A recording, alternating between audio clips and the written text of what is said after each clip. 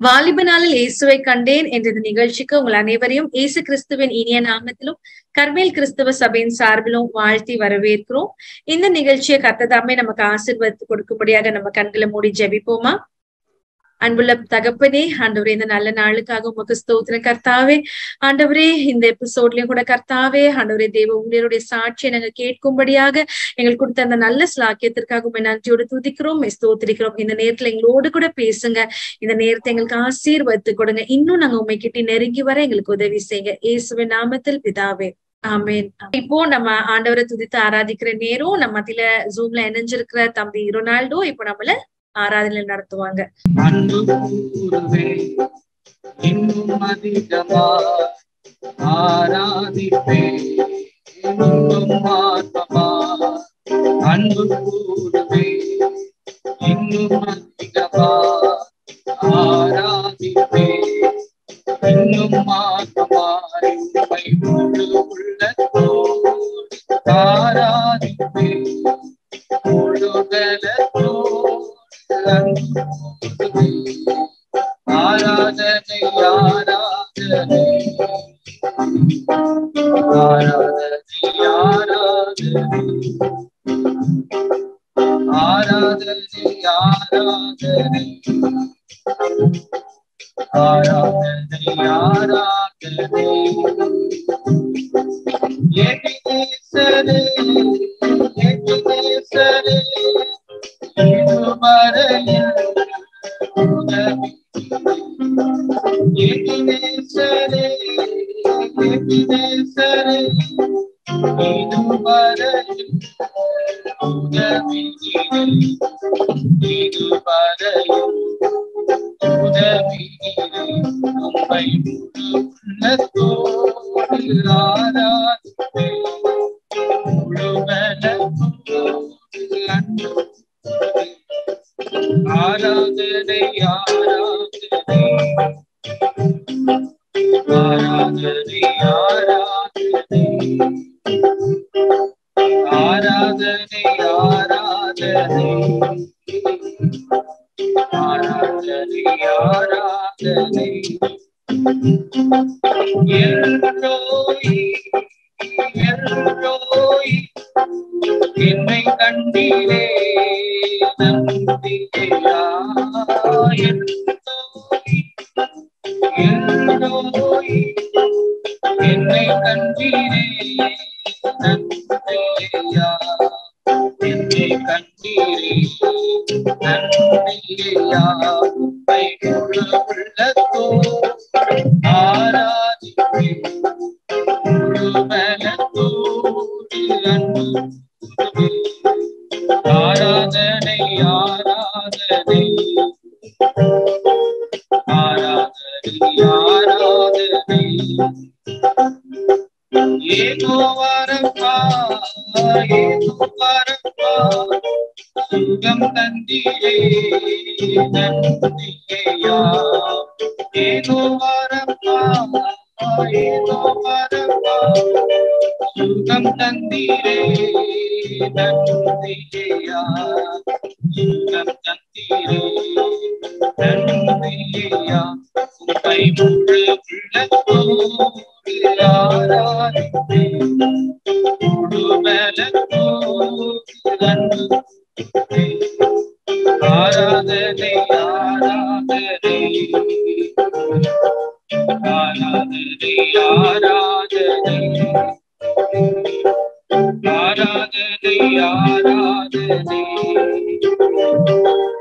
ஆராதனை ஆராதனை. Thank you Ronaldo. உண்மையாவே இன்னும் அதிகமா நம்மள ஆண்டவர்ல அன்பு கூறவும் நம்ம ஆராதிக்கவும் கர்த்தர் நம்ம கொடுத்திருக்கிற ஒரு பெரிய ஸ்லாக்கியம் இல்லைங்களா? சோ இந்த இப்பவும் நம்ம சாட்சி நேரத்துல நம்ம கடந்து போக போறோம். இன்னைக்கும் நம்முடைய அனுபவ சாட்சிகளை நம்ம மத்தியில பகிர்ந்துக்குள்ள நம்மளோடு கூட இணைஞ்சிருக்கிறது அருமையான தேவ ஊழியர் பாஸ்டர் பால் ஜான்சன் அவங்க ஆவடி ஏசிய சபையோடு கூட சேர்ந்து அவங்க ஊழியம் செய்யறது மாத்திரமல்ல, ஆண்டவருக்காக ஒரு நற்செய்தி சுவிசேஷகராக அவங்க ஊழியம் செஞ்சுட்டு இருக்கிறாங்க. அவங்களுடைய அனுபவ சாட்சி இன்னைக்கு நம்ம கேட்க போறோம். Praise the Lord pastor. So நீங்க எங்களோடு கூட இணைஞ்சிருக்கிறது எங்களுக்கு ரொம்ப பெரிய ஒரு சந்தோஷம். சோ பாஸ்டர், இப்ப நம்ம ஆரம்பிக்கும் முன்னால முதல் கேள்வி அவங்க கிட்ட நாங்க கேட்க விரும்புறது, உங்களுடைய குடும்ப பின்னணி, உங்க சிறு வயதின் அனுபவங்களை ரொம்ப சுருக்கமா எங்களோட கூட பகிர்ந்துக்கிட்டீங்கன்னா பிரயோஜனமா இருக்கும். ஸ்தோத்திரம். இந்த வாய்ப்பை கொடுத்த தேவனுக்கு நன்றி. அருமையான பாஸ்டர் ராபர்ட் சைமன் என்ற தேவ மனிதனுக்கும் நான் நன்றியை தெரிவித்துக் கொள்கிறேன். என்னுடைய குடும்பம், நாங்கள் ரோமன் கத்தோலிக்க பின்னணியிலிருந்து நாங்கள் இயேசுவை ஏற்றுக்கொண்டோம். எங்க குடும்பத்துல 3 பேர். நான் தான் மூத்தவன், 2 இளைய தங்கச்சி உண்டு. சோ பாஸ்டர், நம்ம அடுத்த குவெஸ்டின் உங்ககிட்ட நான் கேட்கறதுக்கு முன்னால நம்மளோடு கூட ஒரு பேனல் ஒருத்தவங்க இணைஞ்சிருக்கிறாங்க. 4 தம்பிமாரும் நம்மளோடு கூட இன்டராக்ட் பண்றதுக்கு அவங்கள நம்ம முதலாவது உங்களுக்கு அறிமுகப்படுத்தி தொடர்ந்து நம்ம பேசலாம். நம்மோடு கூட தம்பி டேனி இணைஞ்சிருக்காங்க. Price Lord Danny. எப்தா இணைஞ்சிருக்காங்க. பிரைஸ் லார்ட் எப்தா. Price Lord. Price Lord pastor. Price Lord. And Samraj and Arun இணைஞ்சிருக்காங்க. பிரைஸ் லார்ட் சாம். Price Lord Arun. Price Lord. Price Lord Arun brother. Price Lord. So pastor, நீங்க ஒரு ரோமன் கத்தோலிக்க பின்னணியில நீங்க பிறந்து வளர்க்கப்பட்டிருக்கீங்க. அப்ப நல்ல தெய்வ பக்தியில, கர்த்தருக்கு அடுத்த பயத்துல, பக்தி வைராக்கியத்துல நீங்க வளர்க்கப்பட்டிருப்பீங்க அப்படின்னு நினைக்கிறேன். அந்த வளர்ப்பு எப்படி இருந்தது? அதாவது பக்தி வைராக்கியத்தின்படி வளர்க்கப்பட்டேன். ஆனா ரொம்ப கடுமையான பக்தி வைராக்கியம். பக்தி வைராக்கியத்தின் வளர்க்கப்பட்டேன். ஆனா எனக்குள்ள பக்தி இருந்தது, பரிசுத்தம் இல்லை. அதாவது அந்த நாட்களில ரொம்ப ஒரு புனித பயணங்கள் அதிகமாக ரோமன் கேத்தலிக்ல நான் ஈடுபட்டேன். ஆனா ஆண்டவர் ஏற்ற நேரத்திலே நீங்கள் என்னை தெரிந்து கொள்ளவில்லை, நான் உங்களை தெரிந்து கொண்டேன் என்ற வேத வசனத்தின்படி என்னை தெரிந்து கொண்டார்.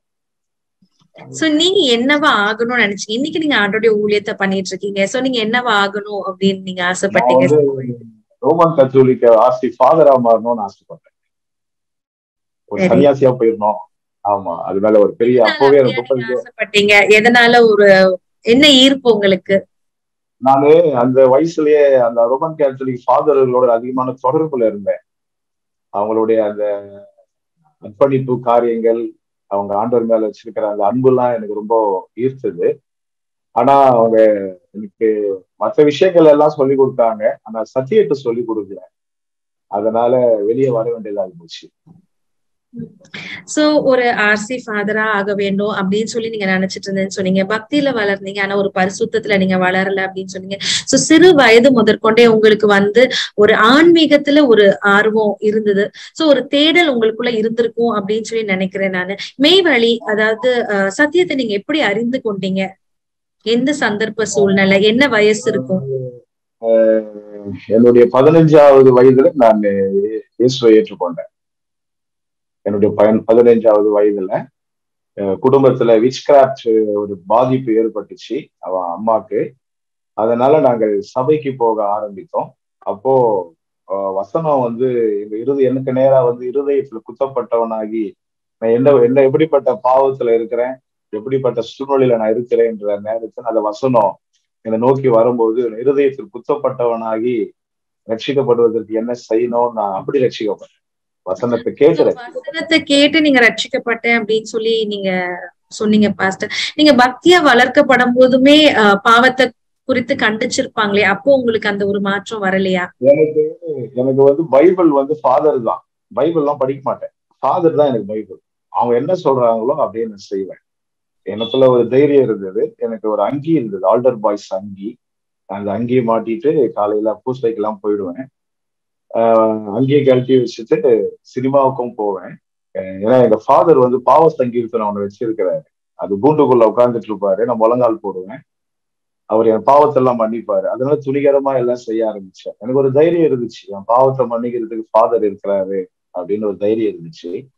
ஆனா இந்த வேதம் சொல்லுது, தன் பாவங்களை மறைக்கிறவன் வாழ்வடைய மாட்டான், அவைகளை அறிக்கை செய்து விட்டு விடுகிறவனை இரக்கம் பெறுவான். அந்த வசனம் என்னை ரொம்ப உடைச்சு லைஃப்ல ஒரு பெரிய டர்னிங் பாயிண்ட் உண்டாக்குச்சு. என்ன விதமான டர்னிங் பாயிண்ட்? இப்ப வார்த்தை உங்களுக்கு கேட்ட உடனே உங்க பாவ உணர்வு அடைந்தீங்க, நான் என்ன செய்யணும் அப்படின்னு இருதயத்துல குத்தப்பட்டு நீங்க கேட்டேன்னு சொன்னீங்க. சோ அந்த அனுபவங்கள் எப்படியா இருந்தது? அதாவது முதலாவது விக்கிரக ஆராதனையை நான் வெறுத்தேன். ரெண்டாவது, மனுஷனுக்கு கொடுக்கிற முக்கியத்துவத்தை நான் ஆண்டவருக்கு கொடுக்க ஆரம்பிச்சேன். அந்த வசனம் வேர்டு எனக்குள்ள வந்ததுல இருந்து எனக்குள்ள இந்த பரிசுத்தம் வர ஆரம்பிச்சுது. ஒரு சின்ன பொய் பேசுறது கூட ரொம்ப பயம் இருந்துச்சு. ஒரு டிரான்ஸ்பர்மேஷன், ஒரு பெரிய டிரான்ஸ்பர்மேஷன் வந்துச்சு வாழ்க்கையில. சுத்தி சர்க்கிள் ஃப்ரெண்ட்ஷிப்ல எல்லாம் ஒரு பெரிய மாற்றம் வர ஆரம்பிச்சுது. போக்கஸ், என்னோட நோக்கமெல்லாம் ஆண்டவர் ஆயிட்டார். வேற எது மேல என் கவனம் போல. அதாவது ஃபுல்லா அவரே நான் சார்ந்து வாழ ஆரம்பிச்சேன். அந்த வசனம் எனக்குள்ள வந்ததுனால ரொம்ப துக்கப்பட்டேன். இவ்வளவு நல்லா பழகுனாங்க, ஆனா சத்தியத்தை மறைச்சிட்டாங்களேன்னு. It's God's will. அந்த நேரத்துல கர்த்தர் என்ன சந்திக்கணும்னு இருந்துச்சு. சோ அப்புறம் உங்களுக்குள்ள ஏற்பட்ட மாற்றங்கள் பாஸ்டர், இப்ப நீங்க சொன்னீங்க உங்களுக்கு இன்னும் ஆண்டவரை நோக்கி உங்களுடைய போக்கஸ் மாறுச்சு. சோ உங்களுடைய பர்சனல் லைஃப்ல என்ன விதமான மாற்றங்கள், இல்லைன்னா என்ன விதமான கடின பாதைகள்?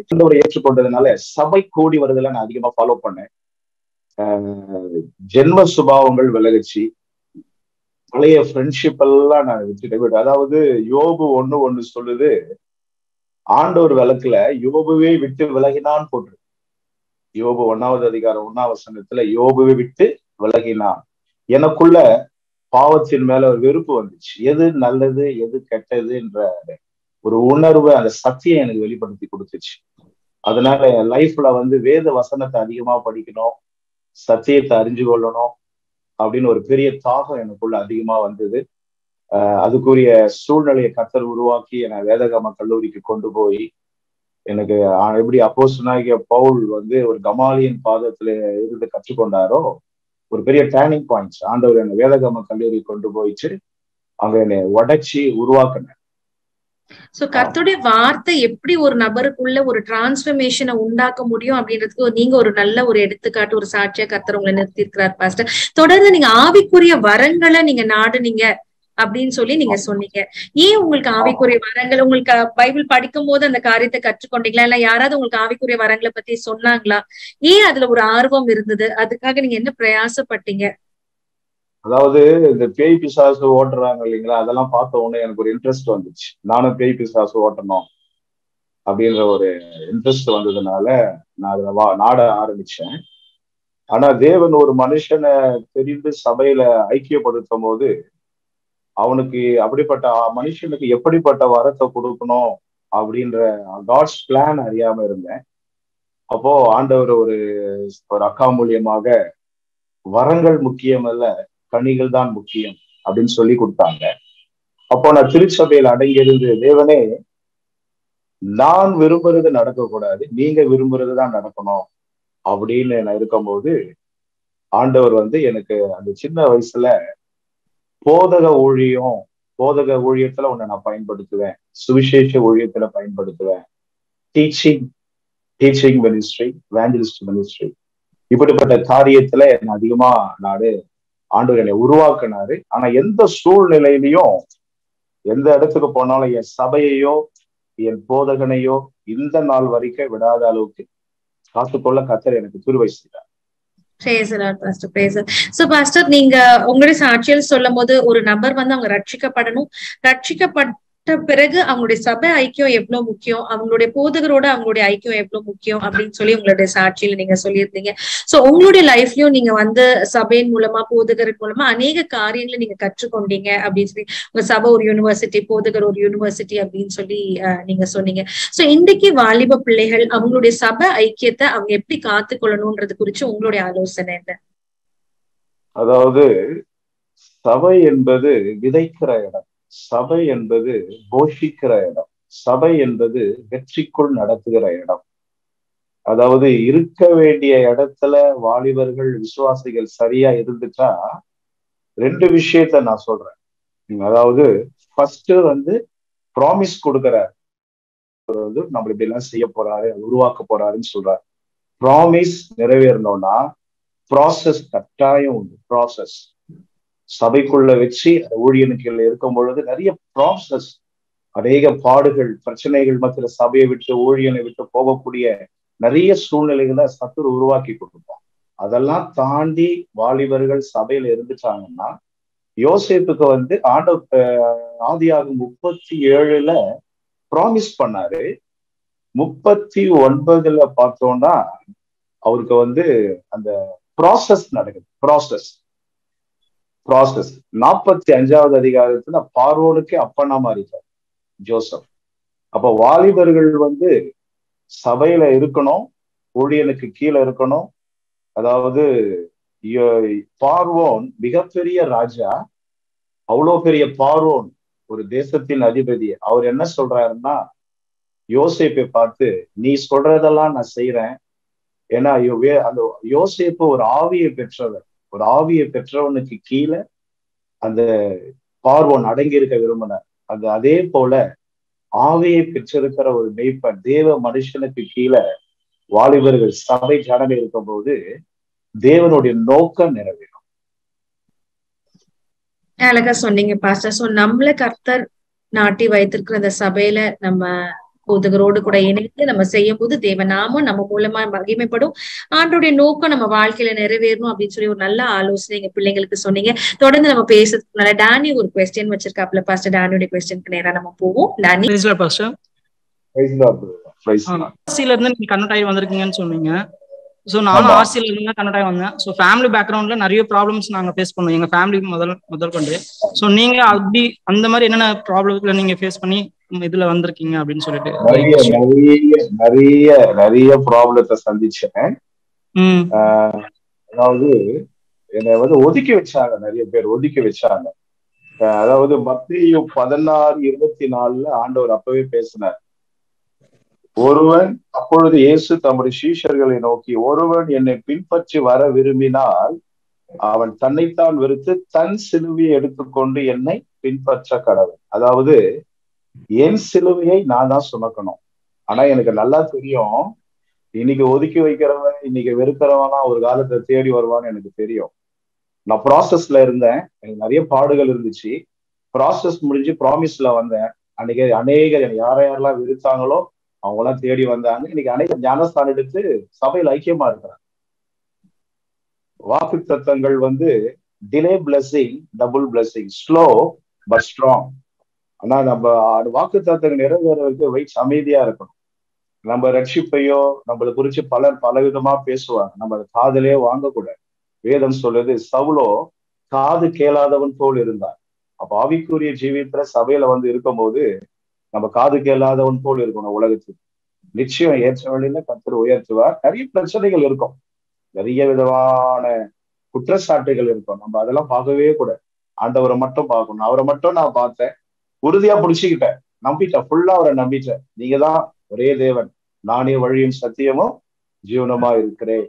வார்த்தையை அப்படியே கேட்ச் பண்ண இன்னைக்கு நான் வெக்கப்பட்டு போல. நல்லாதான் இருக்கு. உன்னோட குவெஸ்டினுக்கு பாஸ்டர் கொடுத்த ஆன்சர் உனக்கு பிரோஜனமா இருந்திருக்கும் அப்படின்னு நினைக்கிறேன்.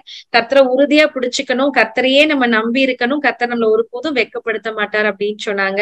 சோ நம்ம தொடர்ந்து நம்ம சாம்ராஜோட குவெஸ்டினுக்கு போவோம். சாம்ராஜ், பாஸ்டர் நீங்க சொன்னது போல இப்போ எத்தனையோ பிரச்சனைகள் வரலாம், அவமானங்கள் வரலாம், அதன் மத்தியில எப்படி நீங்க உறுதியா இருக்கணும் அப்படின்னு சொன்னீங்க. அது தொடர்பாதான் சாம்ராஜும் ஒரு கேள்வி கேட்கிறாங்க. சாம், பைபிளை பத்தி இயேசுவை பத்தி மொத்தம் சொல்லும் போது அவங்க நம்மளை வந்து எதனா பேசிடுவாங்க, இதெல்லாம் இங்கிட்டு சொல்லாதீங்க அப்படின்னு சொல்லி எதனா நம்மள மனசு கஷ்டப்படுற மாதிரி பேசிடுவாங்க. அப்ப நம்ம இவங்க இப்படி சொல்லிட்டாங்களே அப்படின்னு சொல்லி யோசிச்சுட்டே இருப்போம். ஐயோ இவங்க சொல்லிட்டாங்க, நம்ம இவங்க நல்லதானே பண்ண போனோம், பட் இவங்க இப்படி சொல்லிட்டாங்க, நம்மளுக்கு அது மாதிரி யோசனையா இருக்கும். அது அவங்க அப்படி சொல்லிட்டாலும் பரவாயில்லன்னு சொல்லிட்டு நம்ம எப்படி நம்ம அவனுக்கு திருப்பி எப்படி சொல்லுது, அது எப்படி ஓவர் கம் பண்ணி நம்ம வருது அந்த விஷயத்தெல்லாம் தாண்டி. Spiritual life no play ground, battle ground. ஆவிக்குரிய வாழ்க்கை என்பது விளையாட்டு மைதானம் அல்ல, அது ஒரு யுத்த களம். அப்போஸ்தலனாகிய பவுல் வார்த்தையை அறிவிக்கிறார். அவரை கல் எறிகிறாங்க. அதை கிரீக்ல கோப்பியோ, அதாவது கல் அடி வாங்கி மழக்கடிச்சு கீழே விழுறாரு. தரன்னு இழுத்துட்டு போறாங்க. மறுபடியும் எழுந்து நின்று சுவிசேஷத்தை அறிவிக்கிறார்.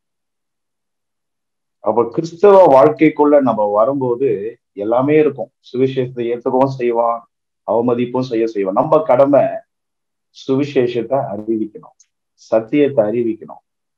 இயேசுவை ஏற்றுக்கொள்ளும் போது எல்லாத்தையும் சந்திக்க அந்த ஆயத்தத்தோட தான் நம்ம உள்ள வரணும். அதாவது அக்ரிமெண்ட் வேற, கவனன்ட் வேற.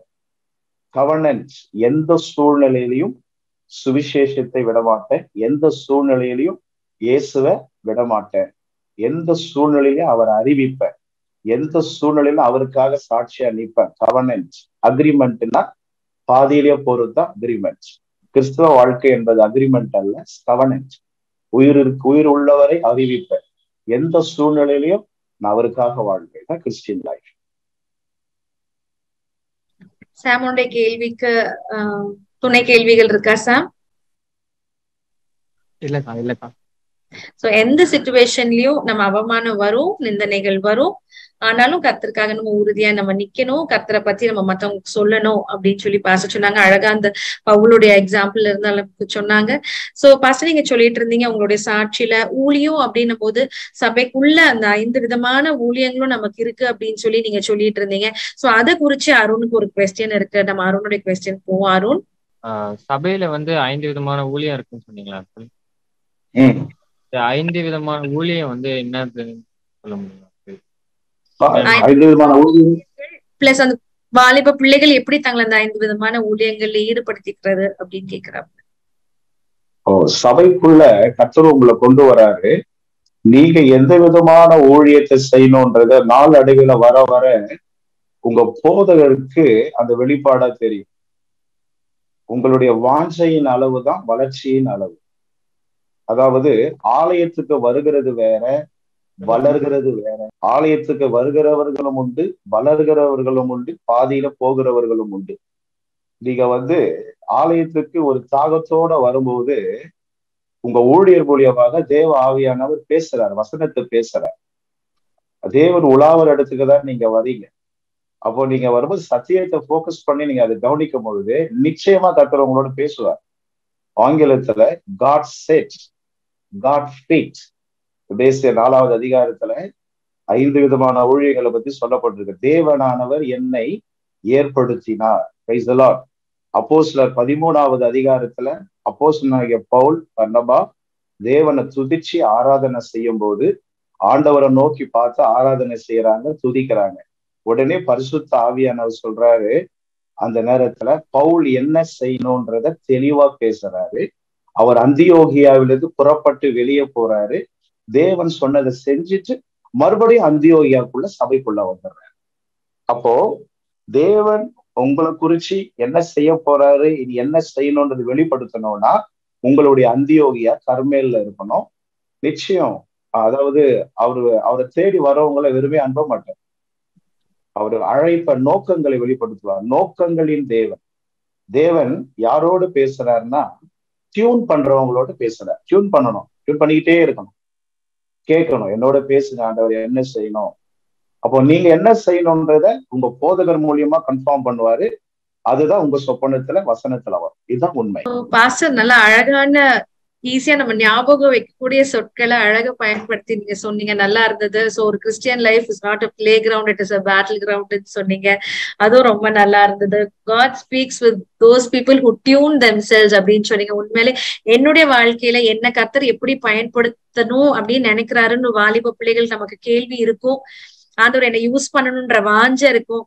அந்த 5 விதமான ஊழியங்களை எனக்கு என்ன வச்சிருக்கீங்க, எனக்கு என்ன வரங்கள் வச்சிருக்கீங்கன்ற வாஞ்சைகள் உங்களுக்குள்ள இருக்கலாம். பாஸ்டர் சொன்னது போல ஆண்டவர் நம்மகிட்ட பேச நம்ம இடம் கொடுப்போம். நம்ம டியூன் பண்ணும்போது உண்மையிலே கர்த்தர் நமக்கு நம்மளோடு கூட பேசுவார். இன்னொன்னு பாஸ்டர் இதுல சொல்லும் பொழுது அநேக பேர் வருவாங்க, ஆனா வளர்றவங்க ரொம்ப குறைவு அப்படின்னு சொல்லி சொன்னாங்க. வளர்ற கூட்டம் வேற, வருகிற கூட்டம் வேற. இது பார்த்துட்டு இருக்க வாலிப பிள்ளைகள், இங்க பேனல்ல இருக்க பிள்ளைகள்லாம் நீங்க எல்லாம் கர்த்தருக்குள்ள நல்லா வளர்ந்துட்டு இருக்கிறீங்க. உண்மையில உங்க மூலியமா அநேக பிள்ளைகள் கர்த்தருக்குள்ள வளர்கிற ஒரு அனுபவத்துக்குள்ள வருவாங்க அப்படின்னு சொல்லி நான் நம்புறேன். தொடர்ந்து நம்ம எப்தாவுடைய குவெஸ்டினுக்குள்ள நம்ம கடந்து போவோம். எப்தா, உங்களுடைய சாட்சி கேட்டோம். அதுல நீங்க உங்களுடைய ஆவிக்குரிய வாழ்க்கை, உங்களுடைய ரட்சிப்பை பத்தி எல்லாம் சொல்லியிருந்தீங்க. பர்சனலா உங்களுடைய லைஃப்ல உங்களுடைய தேவைகள் எல்லாம் எப்படி சந்திக்கப்பட்டது? உலக பிரகாரமா நீங்க ஏதாச்சும் வேலையில இருந்தீங்களா? உங்களுடைய தேவைகள் ஊழியத்து நிமித்தமா நீங்க வந்ததுக்கு அப்புறமா உங்களுடைய தேவைகளை ஆண்டவர் எப்படி சந்திச்சார்? சோ அதுல உங்களுடைய விசுவாசம் எப்படியா நடத்தப்பட்டுச்சுன்னு சொன்னீங்கன்னா பிரயோஜனமா இருக்கும். நான் இயேசுவை ஏற்றுக்கொண்டு ஊழியக்காரர்களுக்கு பணிவிடை செய்ய ஆரம்பிச்சேன். குடும்ப சூழ்நிலையினால நான் வேலைக்கு போக ஆரம்பிச்சேன். ஒரு ஞாயிற்றுக்கிழமை திருவிருந்து ஆராதனைக்கு நானு அந்த வேலைக்கு நான் போல. அதனால எனக்கு வேலையை விட்டு எடுத்தாங்க. குடும்பத்துல ரொம்ப கஷ்டம், என்னை வெளியே நிக்க வச்சுட்டாங்க. சார் வீட்டுல ரொம்ப கஷ்டமா இருக்கு சார் அப்படின்னு சொன்ன உடனே நீ எப்படி ஞாயிற்றுக்கிழமை லீவ் போடலாம்னு சொல்லி என்ன எடுத்துட்டாங்க.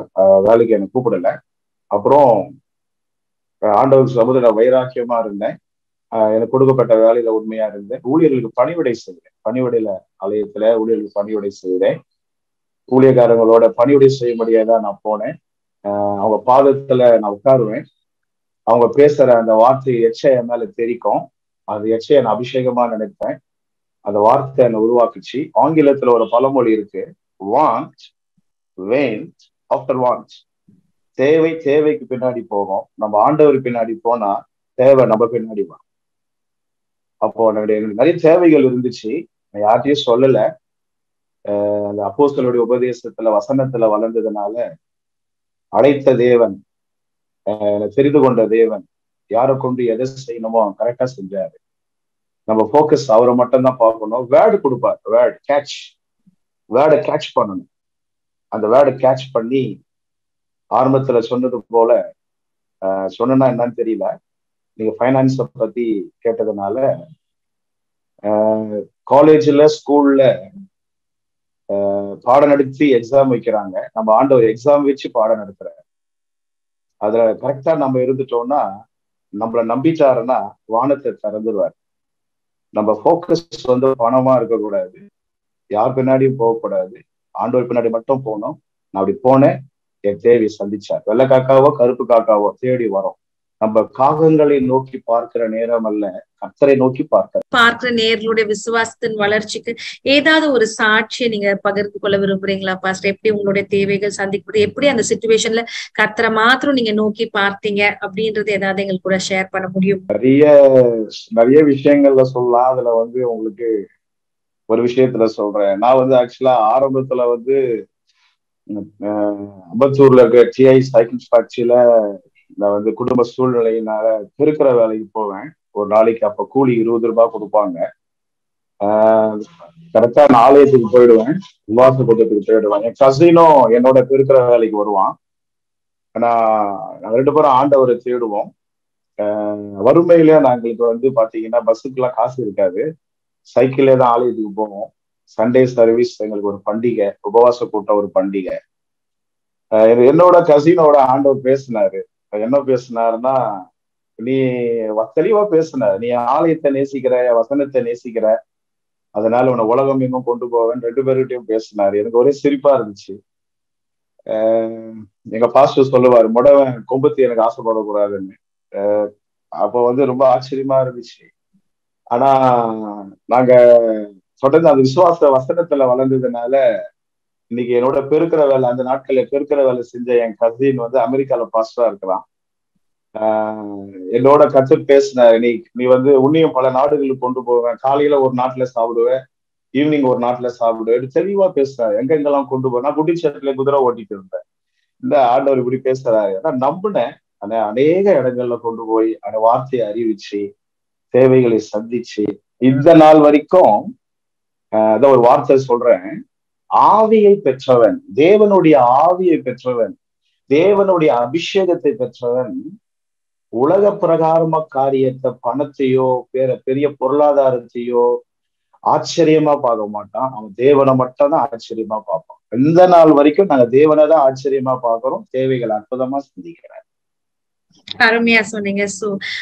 பாத்துட்டு இருக்க வாலிப பிள்ளைகள் நம்ம கர்த்தரை நம்பி நம்ம கர்த்தருக்காக காத்திருக்கும் போது நம்மளை குறித்த ஆண்டருடைய தீர்மானம், நம்மளை குறிச்ச ஆண்டர் என்ன வாக்குத்தத்தங்கள் கொடுத்தாரோ கண்டிப்பா நம்ம வாழ்க்கையில நிறைவேறும் அப்படின்னு சொல்லி பாஸ்டர் ஆணித்தரமா சொல்லி இருக்கிறாங்க. வாஞ்சையின் அளவு தான் நம்மளுடைய வளர்ச்சியின் அளவு.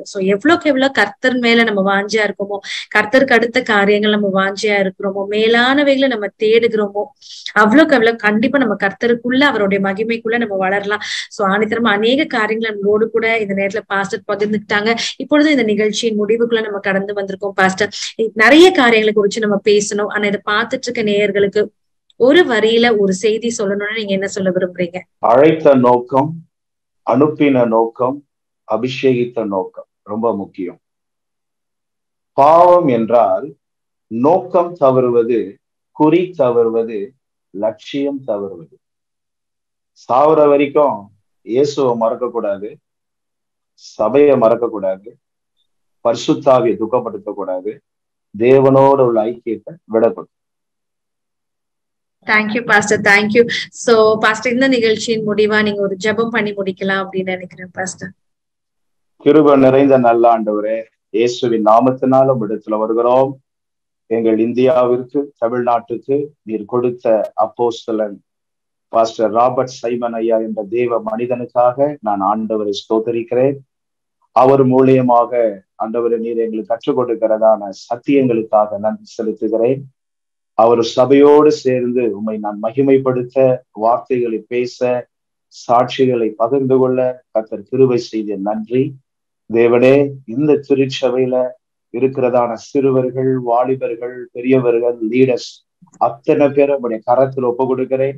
87ஆம் சங்கீதம் 5ஆம் வசனத்தை படி சியோனை குறித்து இன்னான் இன்னான் அதில் பிறந்தான் என்று சொல்லப்படும் என்ற வார்த்தையின்படி ஆண்டவரே, இந்த சபையை குறித்தும் ஜனங்களை குறித்தும் கர்த்தர் சொல்லப்படும், எழுதப்படும், அநேகருக்கு ஆசீர்வாதம் இருக்கப்படும் என்ற வேத வசனத்தின்படி சபையின் மேல், ஜனங்கள் மேல், ஐயாவின் மேல், அம்மாவின் மேல், மகள் மேல், மருமகன் மேல், எல்லாவற்றின் மேல் உடைய பாதுகாப்பு இருக்கட்டும் ஆண்டவரே. எல்லைகள் பெரிதாகட்டும் ஆண்டவர். எனக்கு கொடுத்த இந்த வாய்ப்புக்காக நன்றி. இதை பங்கு பெறுகிற ஒவ்வொரு குடும்பங்களை கர்த்தர் ஆசீர்வதியும் ஆண்டவரே. யோசேப்பின் மேல் இந்த விசேஷித்த ஆவி அபிஷேகம் இந்த திருச்சபையில் இருக்கிற ஒவ்வொரு வாலிபர்கள் மேல் ஊற்றப்படட்டுமா, ஊற்றப்படுவதா. பிதாவே, உமது நாமத்தை நீர் மகிமைப்படுத்தும். இயேசுவின் நாமத்தில் ஜெபிக்கிறோம் பிதாவே.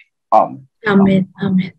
Praise God pastor, thank you. உங்களுடைய பிஸி ஷெட்யூலின் மத்தியில எங்களோடு கூட வந்து உங்க சாட்சி நீங்க பகிர்ந்து கொண்டு பிள்ளைகளை உற்சாகப்படுத்தினதுக்காக சபையின் சார்பில் இன்னொரு விஷயம் கூட எங்க நன்றியை நாங்க தெரிவித்துக் கொள்கிறோம் பாஸ்டர்.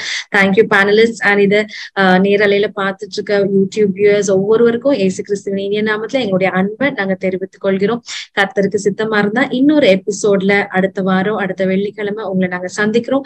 அதுவரை உங்களிடமிருந்து நாங்க விடை பெறுகிறோம். Thank you and God bless you.